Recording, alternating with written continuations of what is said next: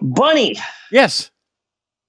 this week on the Pope on Film podcast, woo, buddy, spank my ass and dress me like your grandma because this week I have a super special treatski for you and for everybody out there listening in podcast land. All right. What do you got?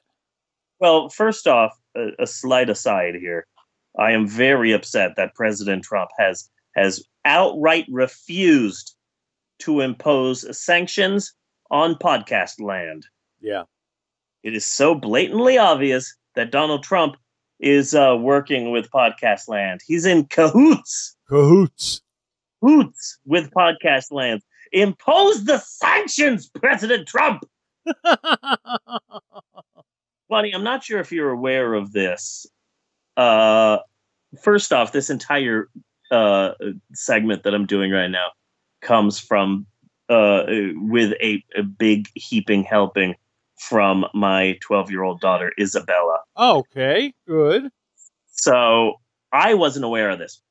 Isabella made me aware of this. So, Bunny, I'm not sure if you're aware of this, but a number of YouTube celebrities, a number of YouTubers, famous YouTubers, the type of people who make funny videos while playing video games and somehow they're a millionaire, those people, they have evil versions of themselves that sometimes appear in their videos.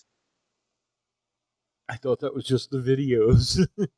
No, think Superman and Bizarro Superman or something like that. Like Markiplier, he's a famous YouTuber. He has an evil version of himself that occasionally appears in videos, and his name is Darkiplier. Okay. Also, Mark Fishbank. Uh-huh. Is that his name? Fishback. Mark Fishback. Apparently that's a YouTuber. Also, Nate Wants to Battle, all one word, has an evil version of himself called Natemare. Get it? Natemare. Mm-hmm. Yeah. Jacksepticeye, who I am told is a person. Again, Bella compiled this list. Jacksepticeye has an evil counterpart, and his name is Antisepticeye. It's a trend on YouTube with YouTube personalities have versions of themselves. But seeing YouTube personalities, why do they need evil versions of themselves? I don't know. I think that's just YouTube celebrity. Yeah, I don't know. So, well, that got me thinking. So I did some research. I did some investigating. Uh-huh. And I thought to myself, if there was an evil version of me, then where would I find me?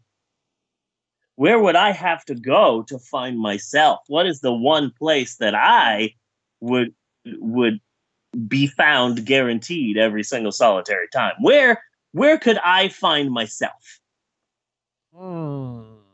So of course I went to Build-A-Bear Workshop. Yeah. Because of course, I mean, that's where I'm always at. You know? I would have gotten that. Yeah.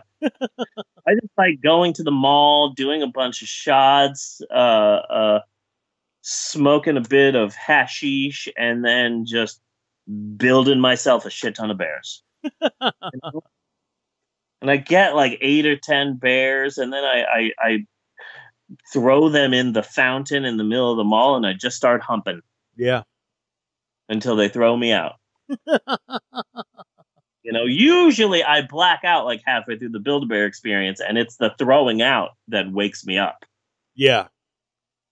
And then I go home, and then Natasha gets pissed because I have like 12 wet bears bring into the house. Anyway, I was at Build-A-Bear Workshop scoping it out, and I did it. I found the evil version of myself. You did? Okay. Oh, I'm so super excited. I'm so jazzed. So jazzed for that. It's true, Bunny. All of it. We all have evil twins out there. And I totes found mine. So. Jeannie says she doesn't have an evil twin. That sounds totally false. No, no, excuse me. It's because I am the evil twin. Fake news. So shut up. You want me to come beat your ass? You'll see how evil I am. So I thought I deal with toddlers all day. Yeah. So I thought, Bunny, that we could do is we could take some time here on the show, and you could interview my evil twin, because I'm my evil twin right here. Okay. And I thought, would you be willing to interview my evil twin, Bunforth? Sure. Okay. Well, I should warn you right now, okay? Yeah. Bunny, that this guy, real piece of work, this guy. Real son of a bitch, this guy. Yeah. Okay. So just just keep your guard up. You know what I'm saying? Yeah. This guy is a real SOB. Okay. Okay. Also, I'm going to take a break for a bit, because you don't need me for this. So I'm going to go get a beer. They finally at the supermarket at the corner store near my house, they started selling tall boys of Tecate Light. It's like Tecate, but tasty. The official beer of the Pope on Film podcast. So I'm going to go and I'm going to crack open a beer and I'm going to let my evil twin Stefan take over. That's the name of the evil twin. Stefan. Already you can tell that's an evil name. Yeah. Yeah. So I'm going to go. Okay. And I'm going to let my evil twin come in here. So, okay. So, all right. Stefan, let me know when you're in. All right. You have fun.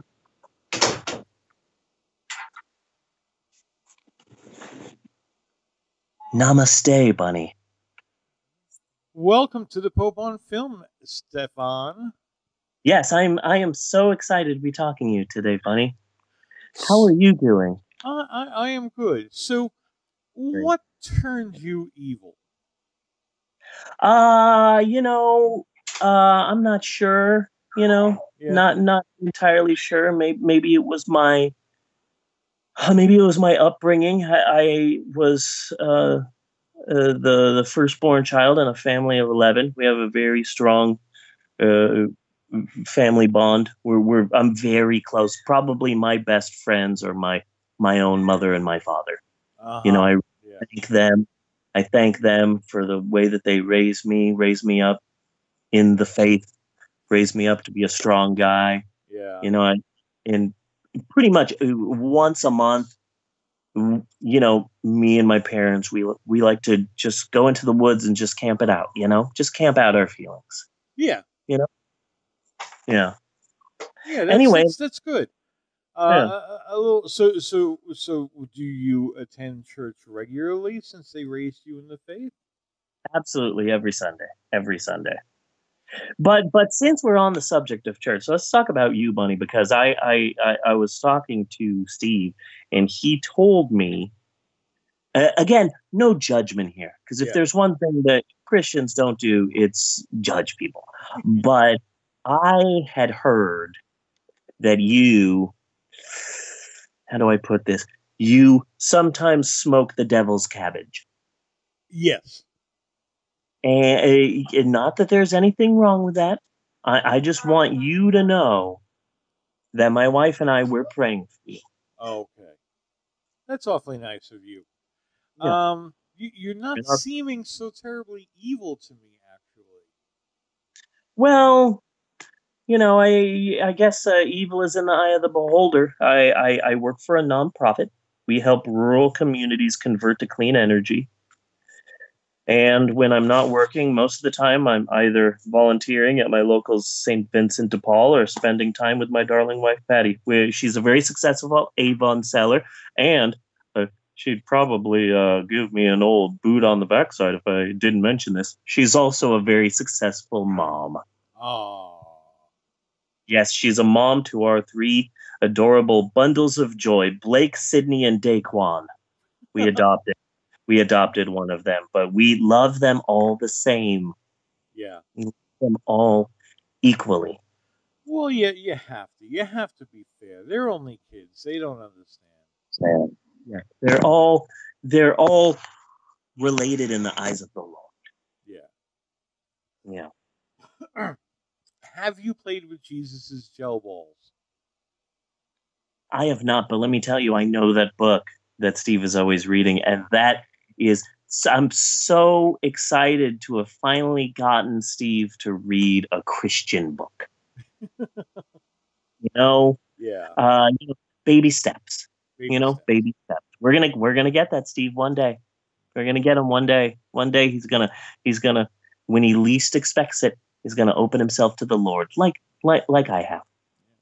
What would you say your last really, really evil thing was? Oh, well, I went to the movies a few weeks ago with Sydney and Daquan. Blake did not want to go because he gets night terrors whenever he's in a dark space. So Blake doesn't like movies. So I went with Sydney and Daquan, and we watched that. What's that movie? Ferdinand, the bull movie. Yeah. Oh, we thought that was just a hoot and a holler. We just had a bunch of fun. But when I left the theater, I couldn't believe it. Couldn't believe it. We had left our drinks and soda on the floor of the theater. Can you believe that? And the commercial in the beginning of the movie was very clear that I was to put them in the proper trash receptacle. I just felt so horrible. I just felt so horrible. I cried when I got home. I know. I hope you prayed about it. I have. I've prayed long and hard with my church's pastor, Father Jeff. Father Vinny Boombots. Father Jeff. He's a great guy. You'll meet him someday. Yeah. He's a very nice guy. And hold on. I'm getting pushed out of the room now. It was very nice to talk to you, buddy. I'll talk to you soon.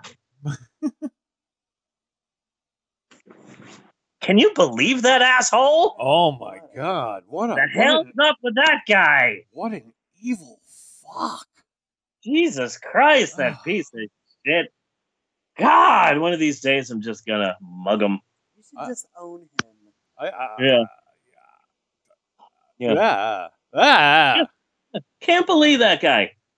The hell is wrong with him? I don't know. Yeah. Can't believe I am an evil twin. Me. Freak. Jesus. Can't believe that I, of all people, have an evil twin. It makes me just want to start doing meth again. Seriously, fuck that other guy. Yeah. Yeah. Can't believe that. Yeah, Scrooge. That other guy. Don't say screw, Maxwell. No. That's a bad word. Scrooge. Scrooge?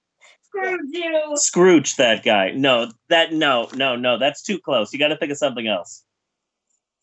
Like when Emerald and Bella were young, we would cuss a lot in front of them, and Mommy and I realized that we needed to stop cussing around them because they were picking up everything we were saying. So we would say chickens. Chicken. Yeah, Bella remembers chickens. Instead of saying a cuss word, we would just say chickens. Really? Yeah. Oh yeah. Oh, chickens. That was like the big word, and like you drop something on your foot, you'd go, oh, son of a chickens.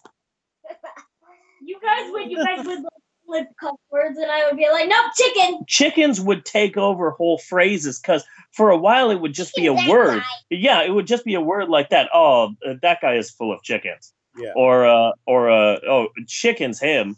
Or what the chickens? But then eventually chickens was just the entire phrase. Yeah. Like we would just let someone just be like, oh, chickens.